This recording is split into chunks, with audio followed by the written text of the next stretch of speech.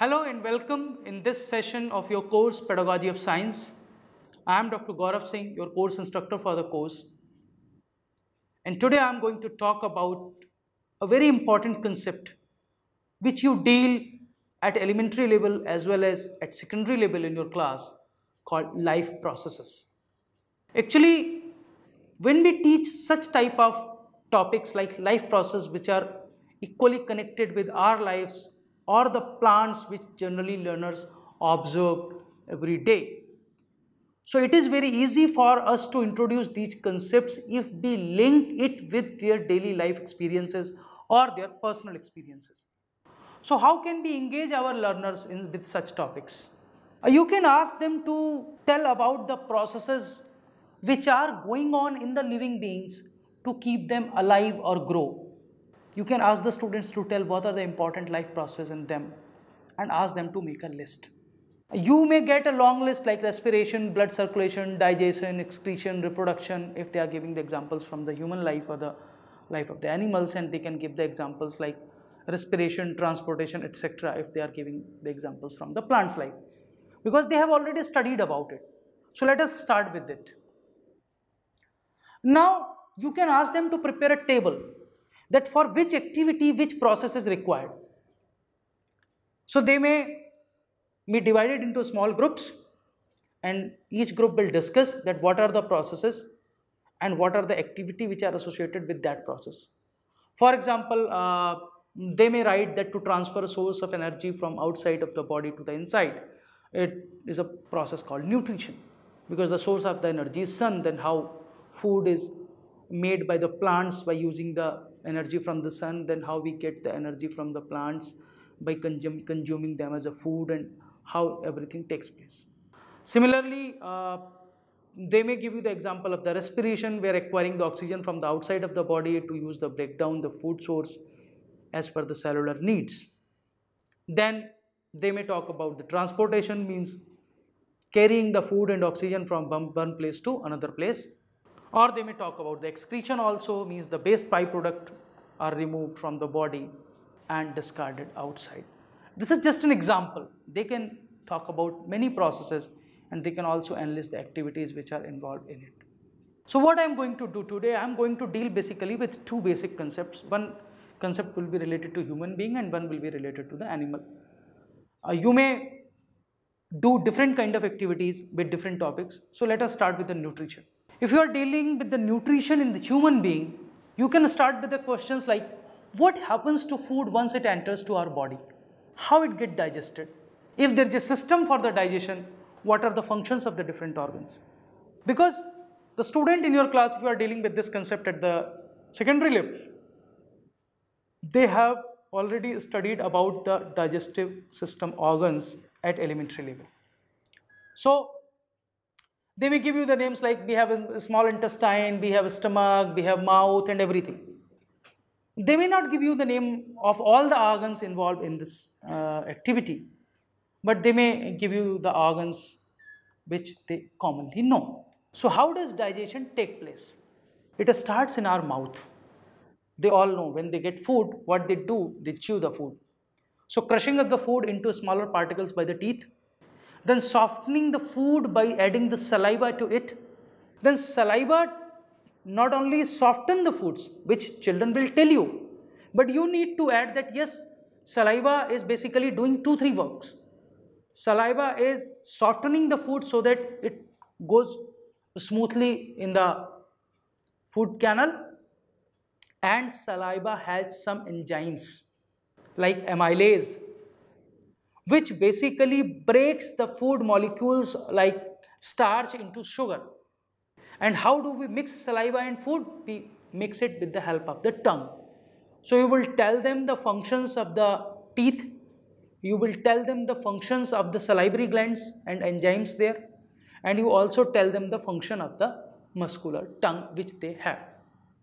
So if they correlate their daily food or eating experience with this description, they will be able to understand that how digestion starts. Then after that, the food moves from mouth to the stomach through a food pipe called esophagus. They know there is a food pipe which connects the stomach to the buccal cavity or the mouth. They may not know that this esophagus has a muscular lining which basically contracts rhythmically, and the rhythmic contraction pushes the food from the mouth towards the stomach. So the whole gut has these peristaltic movement, and these peristaltic movements basically help movement of the food from mouth to the stomach. Then when we talk about the stomach, they all know that there is a stomach, which is a organ in our body, and when sometimes they eat more, they also feel that it is expanding. So a stomach is a flexible large organ which expands with the food when it enters to it. They know about it, but you need to tell them that the stomach has the muscular walls where digestive juice is coming, and digestive juice is being mixed up with the muscular walls. So digestion in stomach basically taken care by the gastric glands, which are present in the walls of the stomach. And what these glands do, these glands basically releases the hydrochloric acid and a protein digesting enzyme called pepsin and mucus, three things. So they may ask why hydrochloric acid, because if they have studied chemistry, hydrochloric acid is one of the strong acids. Then you can put something like, have you ever feel, or anyone in your family has ever feel the acidity, problem of acidity? What is that? Acidity means the presence of excess acid in the stomach, though it is not required at that time. They may ask why acid is there. Because there is pepsin which basically digests the protein. So to digest the protein we require pepsin, and pepsin works in acidic medium. So basically this acid helps for the pepsin to function properly. And when there is acid, it may react with the muscular walls of the body. It may harm, and sometimes it happens. You must have seen the issues of the ulcer and all that. So the mucus, which is also there in the stomach, it basically protects the inner lining of the stomach from the acid. So in this way you can introduce the functions of the stomach. Then the food from the stomach moves towards the small intestine. And the small intestine is the largest part of the alimentary canal. We all know, sometimes it is 2 or 3 meters long. Alimentary canal is the place where most of the food is being digested and absorbed.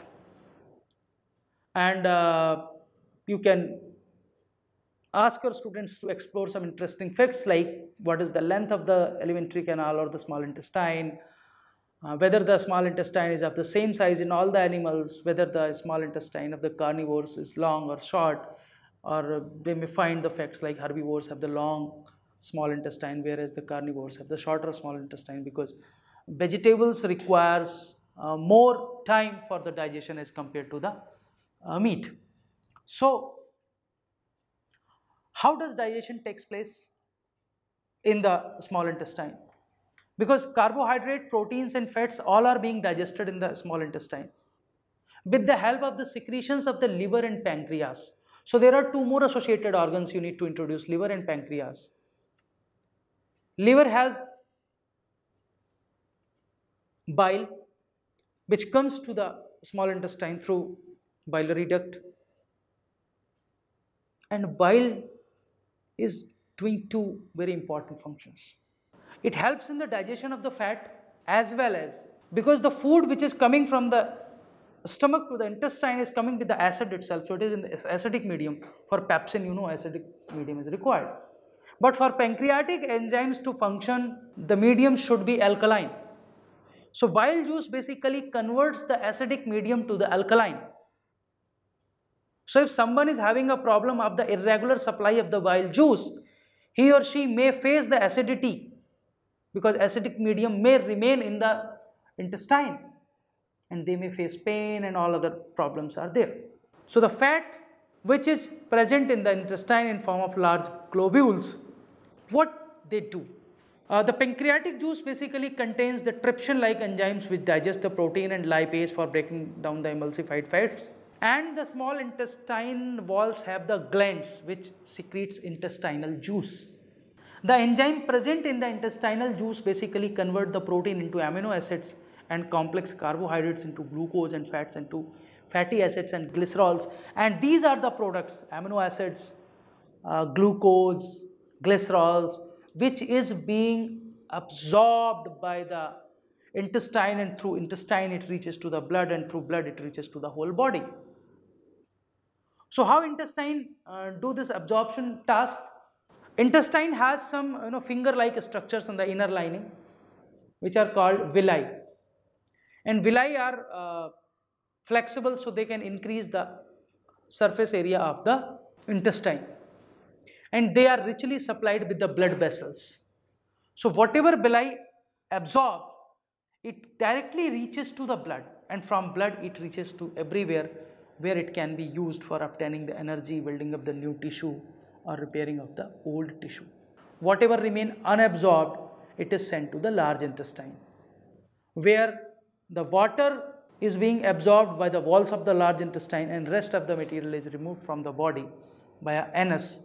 So the exit of the waste material is regulated by the anal sphincter, which basically controls that when things should be removed through the anus. So there is a bulb type structure there. How can you facilitate this? This is a very interesting story. I can suggest you 3 activities. There are very good videos available on the digestive system. Many open educational resources are there, OERs are there. 2 links I have already suggested in this video. You can ask your learners to draw the digestive system, label the name of the organs, and also write the function of that organs. You can ask them to make a table where they will write that which food item or which food component is being digested in which part of the body, which enzyme works, and in which medium it functions. So they can prepare a table also for this. Or you can organize a role play in your class where one student should play the role of one organ, and they will learn and study about everything of that organ, that what that organ is, what is its place, what kind of enzyme or juice it secretes, what is the function of that enzyme or juice, when its role comes, because there is a sequence in the whole digestive system. So in the same sequence, the student come in front of the class and they tell what I do, what I do, what I do. I am a stomach, what I do. I am a small intestine, what I do. I am large intestine, what I do. I am liver, what I do. I am pancreas, what I do. So this can be a very good activity which you can try in your class to help your students to understand this system or this life process. Similarly, there is an important process, life process in the plants called transportation.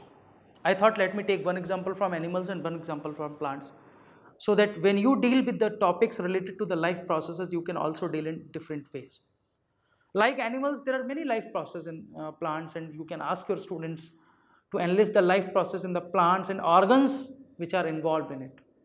You can also ask them to try to develop an analogy between the life process of animals and plants. You can ask your students to draw the diagrammatic representation or flow chart of the photosynthesis, which they have already studied, and let them explain that what is the role of the photosynthesis and how it works.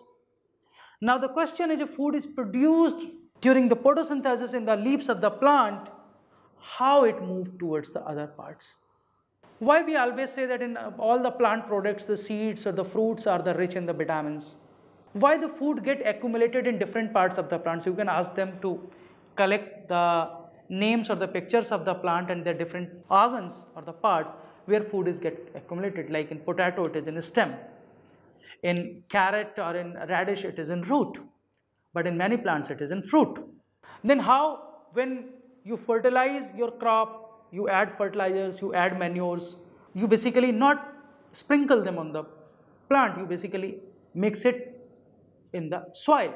Then how these fertilizers and manure or the elements available there, they reaches, nutrients available there reaches from there to every part of the plant. So it means there is some mechanism involved in it which basically transport the food from the leaves to the other parts, as well as the raw material like water, fertilizer, manure and minerals from the soil to the leaf. What are the tissues which are involved in plant transportation system? That you need to introduce. How the food move from leaves and raw material from roots? Because they have already studied in their class 9th about the xylem and phloem, they have make their pictures and diagrams, so they know what are the functions of the xylem and phloem. Now you can ask your students to draw the structure of the xylem and phloem as well.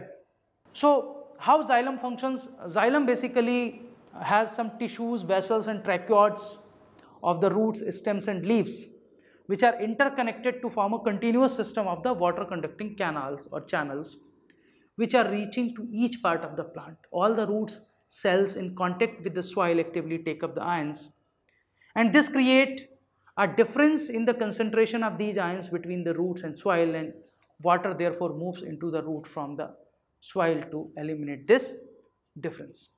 This means that there is a steady movement of the water into root xylem, which is creating a column of the water that it steadily pushes upward. However, this pressure of by itself is unlikely to be enough to move the water over the height that we commonly see in the plant. So plant use another strategy to move water into the xylem upward for the highest point of the plant body. How you can demonstrate it in your class? If you want to introduce the function of the xylem, how will you introduce it? You just take 2 carrots, fresh carrots, a beaker, butter, red ink and knife. Take the 2 fresh carrots, cut off their lower tips, place it into the water with the lower tips down containing the red ink. Leave the same setup for at least 2-3 hours. Then you take the carrots out and you cut the carrot horizontally and vertically. Then they will see that the red color is there in the central cylinder of the root of the carrot.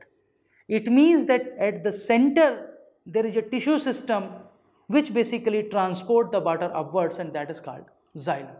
Similarly, when you talk about the transport of the food and other substances, the transport of the soluble products of the photosynthesis is called translocation, and it occurs in the part of the vascular tissue known as phloem.